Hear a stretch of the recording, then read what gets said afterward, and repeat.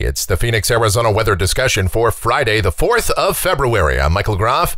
A very chilly start to the day, but a warming trend takes over, and that will continue through the middle and latter part of next week. High temperatures going back to above normal levels, and with a blocking pattern in place, you bet we're going to stay mostly clear and very dry for the foreseeable future. All right, we'll talk about all of that in just a moment, but first, it is Friday, so that means it's Photo Friday here, where we take a look at some of the photos and/or videos that you guys have submitted. We're pretty light on content this week, but we do have some good stuff to take a look at here. First, this is from Malik from South Phoenix, looking back toward the valley and the skyline view there. I love that shot. And then this one, this is a great picture. This is from near Metro Center around Castles and Coasters, sunrise the other morning. Look at that. I love this picture. I might even make that the thumbnail for today's weather video. And then a couple of pictures from Steve up in Willow Creek, who says that he enjoys our videos every day, always says some really nice things and contributes these great pictures from up there in Northwest Arizona. They've had some very cold temperatures this week as well. Freeze warnings around, but that has not stopped the beautiful pictures that are ongoing. As always, Arizona gives you the opportunity to take some great pictures, and that's why we do it. Photo Friday, each and every week. You want to get in on it, you can do so. groffshow@gmail.com is my email address. That is groffshow@gmail.com for Photo Friday. All right, as we take a look at the almanac from yesterday, a chilly day, 58 degrees the afternoon high, 37 was the morning low, and many spots around the valley got to right around or even below freezing. The normal high 69, the normal low 48. And as we take a look outside right now, it's 6:30 a.m. We've got clear sky here in Phoenix. It was as cool as 37 degrees at the airport earlier, but now we've seen the temperature jump back up to 46 degrees. But it is just bone dry. Look at that dew point at -1, relative humidity 14%. One of the reasons for those fluctuations in temperatures, those east-northeasterly breezes around 10 miles per hour, and the barometer way up at 30.37 inches and steady.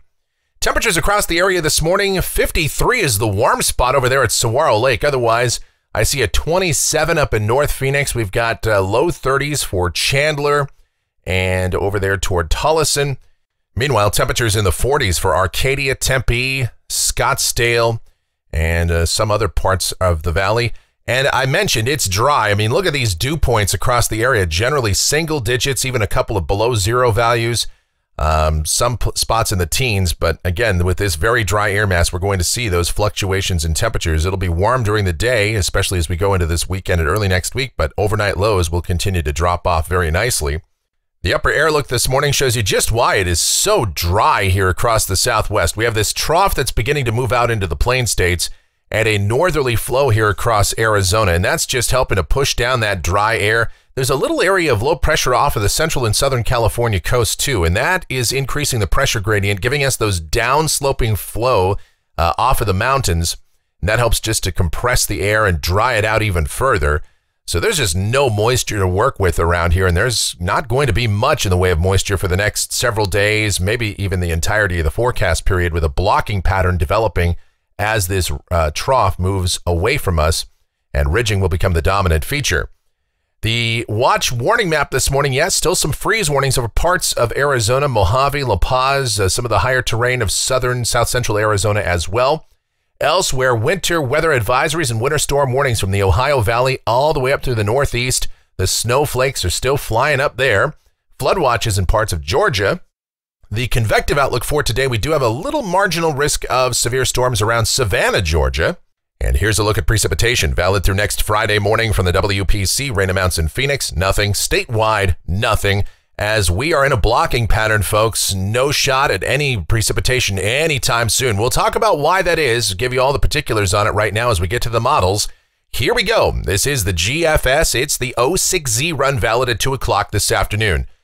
And there's a weak little area of low pressure off the Southern California coast. That's not going to do a whole lot for us other than keep the pressure gradient a little bit tighter around here for some breezy conditions today.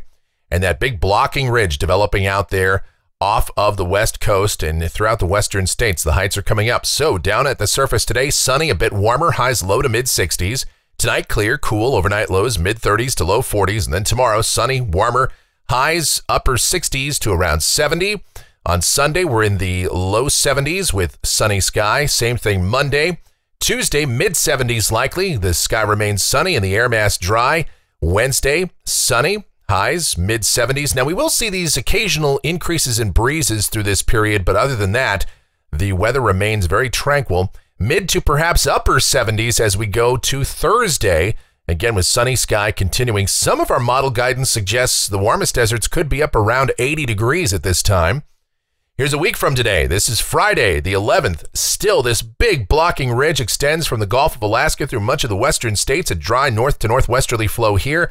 And that's going to keep all of those storm systems well to the north and east of us, deflected across the central and eastern parts of the country.